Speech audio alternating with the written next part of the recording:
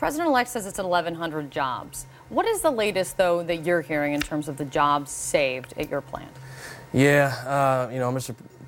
President-elect Trump came in and said it was 1,100 jobs.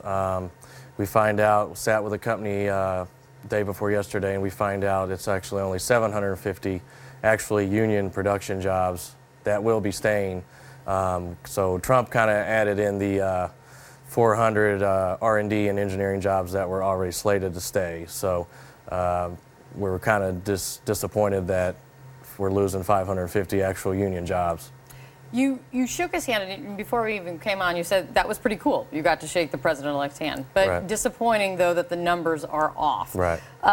The union president said that the president-elect lied his ass off, is how he put it, about right. how this deal is looking for the workers. Right. Do you feel lied to? Well, in a way we do. We do. We feel like, we thought you're going to save all the jobs. We've got 1,400 people at this facility, union, factory, regular jobs, and he didn't say anything about the 400 that were already going to stay. So, it kind of seems like it was a, dog and pony show, and we're happy that, no doubt, that some jobs are saved, but we're disappointed that we're still losing a lot of workers.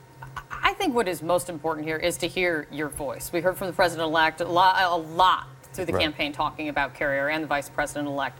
But it seems to me, as you sit here now, you seem to be a little conflicted about the deal, right. conflicted about how it all went down. How are you feeling? A lot of confusion. We were also confused when he was talking about, I wasn't really, when I was talking about saving Carrier jobs, I wasn't talking about this facility. I was just talking about Carrier as a whole in the country.